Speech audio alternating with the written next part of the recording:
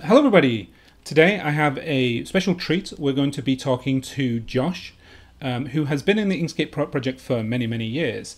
And what we're actually going to be talking about is the CMYK color management that Inkscape has had for many years. Basically, this is the way in which we can use ICC profiles in Inkscape. And he will be enlightening us as to how Inkscape actually managed to get this functionality. Josh, why don't you introduce yourself first?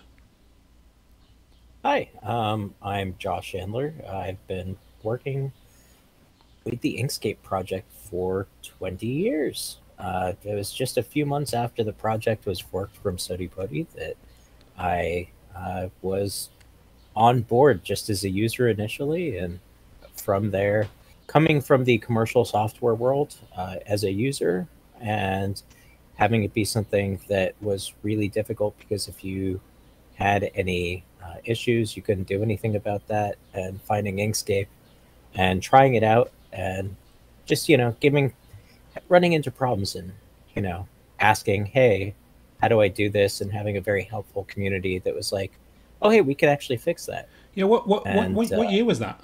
that was, what, 2004? 2004, so 20 years ago. Yeah, 20 years ago. Yeah. Wow. Okay. And yeah, I think that like my first interactive like thing on the mailing list was like 2 months after the project was established. Excellent. So yeah. So you've been with the project this entire time, and you actually know the history about the color management. So could you tell us the story about how Inkscape got color management support? The original color management support was actually implemented during, I'm not sure if it was the first Google Summer of Code, but it was definitely one of the first couple that we had. And it was John Cruz that was mentoring it, and it was Felipe Sanchez. But it was something that was greatly desired by the community, and we had a really enthusiastic student and uh, a mentor within the project.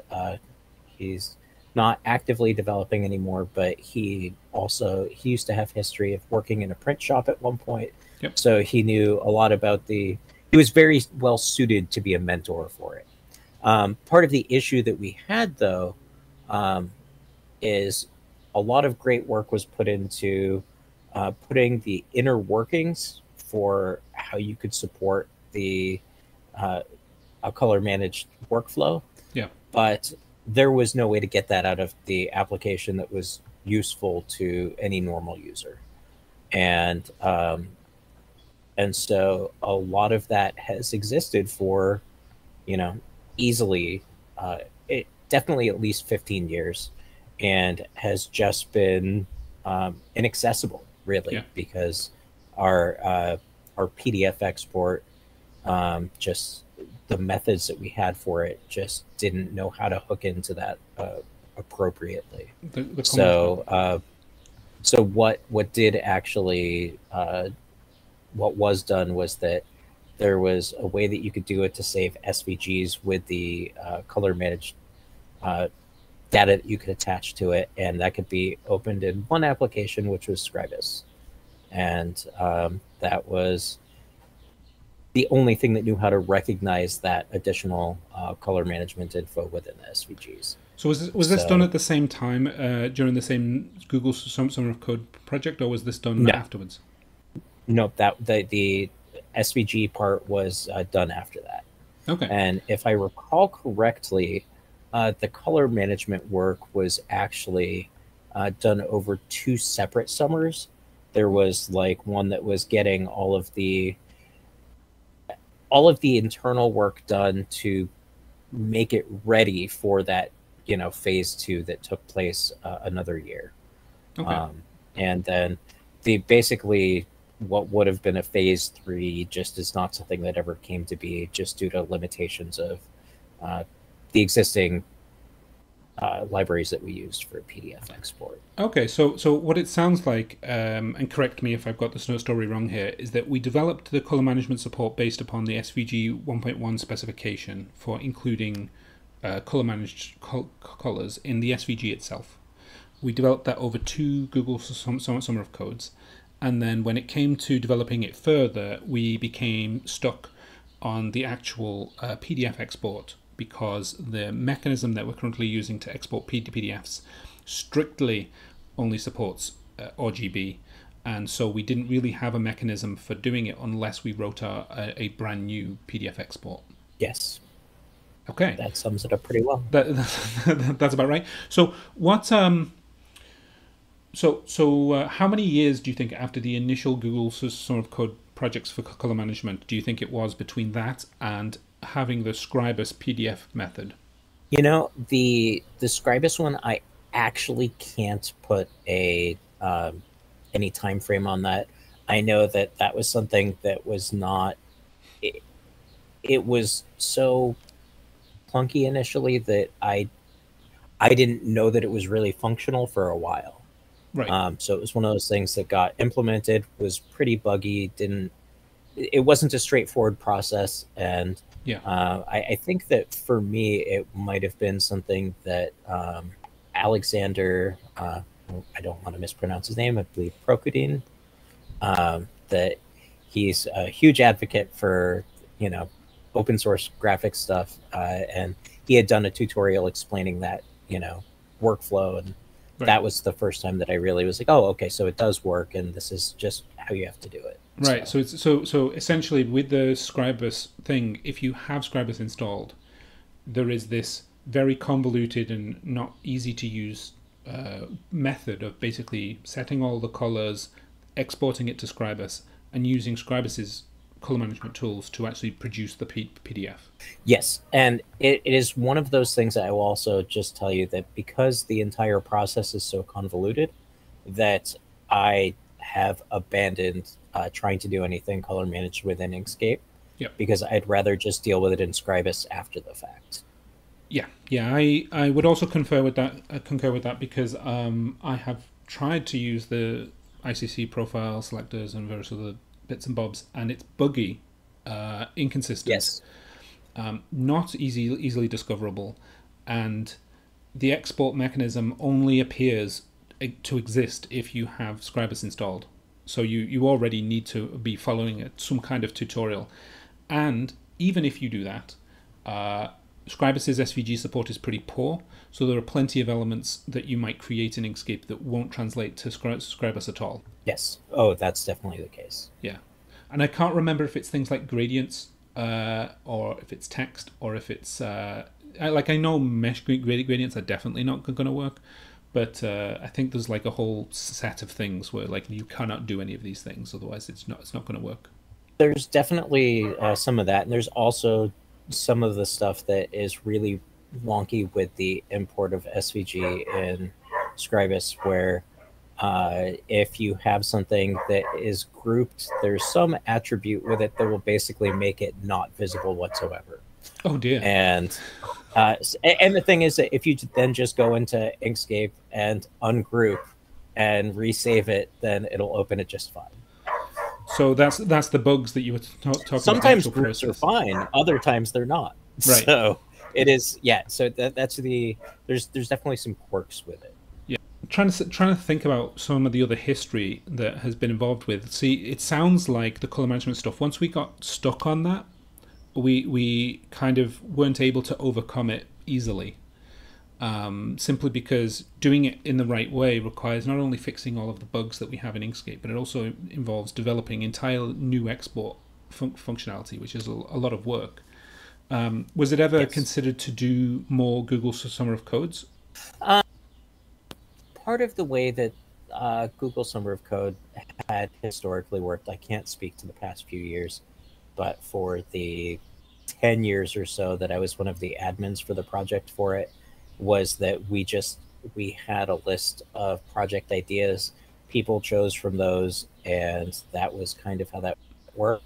That was not something that after a certain point we felt like would be manageable for a student. Yeah. Now, for someone that was well versed in the internals of Inkscape, that would be a different story, but even then, it within that short time frame was just not something that could be done in a summer, realistically. Yeah, so the work had basically outgrown the scale of the Google Summer of Code projects? Yes. Yeah. Had the project ever considered hiring a contractor to be able to implement the functionality? Um, there were loose discussions about that being a possibility. It was not something that was seriously explored until that the project really had seriously explored until the past few years, where we've thankfully had success with some paid development Yeah. and people and part of it too. And this is just as you had mentioned earlier about you know people had taken it so far, and then you still have that final stretch with so much in volunteer development. The way that it goes is people have an itch, and a second Yeah. that is done itching, they've scratched it enough, then it's good enough, and they don't take it all the way that they could. Yeah. And it's an understandable thing that people don't invest more than they need to. Yeah. Do you remember Mental Guy? Oh yeah. Yeah. So he had a great phrase. He did a talk, I believe, called the toxic workaround, where he basically explained how if you have a way of hacking through the solution yourself, as a programmer, you are then now not inclined at all to actually fix it in the proper way. Yes. Yeah, it Oh was yeah. a pretty wise statement, I think. It is, and I think that that's also the entire concept of like jerry rigging things. Yeah, We do what we have to get by, and if it's fast and inexpensive, as it were, to just get it done, then that's a lot of times seen as optimal. yeah. So I experienced this myself, where I was trying to come to terms with the fact that the tasks that me as a developer wanted to do, the things that I was attracted to do to solve, were not really the things that users needed or demanded. And so I had a brainstorm about like how to fix that fundamental problem of paying attention to what users are actually asking for. And the only real solution that I could come up with was to essentially ask users to fund me directly, because then at least they have a relationship with me, and they can tell me what it is that they want. Do they want multi-pages? Do they want the shape builder? Do they want, in this case, CMYK support? And even if it takes me a long time to do, at least I have the opportunity to pay attention to it. Because the alternative is that as an individual programmer, with the goodwill in the world, I'm just not going to see what it is that they want. Yeah, that makes perfect sense. Yeah, it's. I would like to report that it's going well, but it's just not scaling as fast. So like if I had 100 years to Yeah. grow it, I think we would get to Blender scales. But at the present time, we're growing, inch by inch by inch, and it's getting there. So I'm hoping that the color management stuff will really sort of light a fire under it, and be able to like grow it in a way that we can have more than just me, and more than just the bug fixing stuff that we do. Maybe we can have like more functionality that can actually be worked on, because I know that there are plenty of not just Google Summer of Code projects, but like other parts of Inkscape where people have worked on it, they've gotten it to a certain point, but it lacks that polish, and that sort of like completion.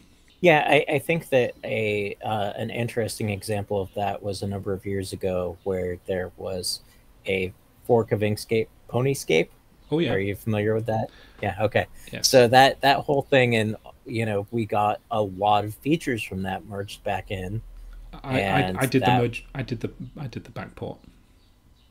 yeah. So and then we had Liam working with the project for a while because he was the Yep. main person working on that stuff, and I had even seen him pop up in the bug tracker a couple of weeks ago, and that got me really excited because I'm like, oh my gosh, it's been so long since I've seen him active. So Yeah, the project has had what, like 450 contributors over its 21 years. oh yeah, Yeah, yeah, it's an amazing amount of diversity of human beings that have worked on it, and of course that they're not all active at one time, but it's nice to think that we have had a continuity of people like yourself who have been here this entire time to remember the stories about what happened, why things are the way they are.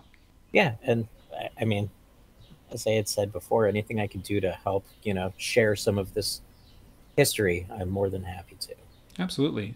Thank you very much for sitting with me and going through some of the history of CMYK. Yeah, Are you excited about the future? I am. I have been since I joined on with the project. There's been a lot of changes, and I'm going to speak to things that are not going to be tangible to our users for quite a while because we have not released 1.4 yet, and the amount of stuff that has gone into a future release is mind-boggling. That Yeah.